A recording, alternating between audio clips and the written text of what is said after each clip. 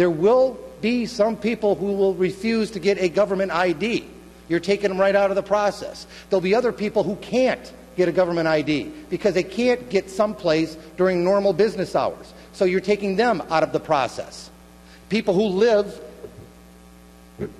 in their home for 27 days can't vote where they live. As a matter of fact, I have a question for the senator from the 9th, if he'd yield to a question. Will the senator from the 9th yield to a question? I will yield, Mr. President. We had a little bit of debate in our caucus about this, and we're trying to figure it out. It says you need to be in your residence 28 consecutive days. That's correct. Does that mean I need to be there 28 days if I go away for a week and a half? No, it needs to be your place of residence for consecutive 28 days. So I need to be in my house for 28 days. So in other words, the legislature, Mr. President, is grounding me for 28 days in order to vote in an election where I am a legal resident. It makes absolutely no sense, Mr. President. That's not what the bill is. I'm sorry, I've got the floor, Mr. President. And you answered the question. So I have to stay in my house for 28 consecutive days.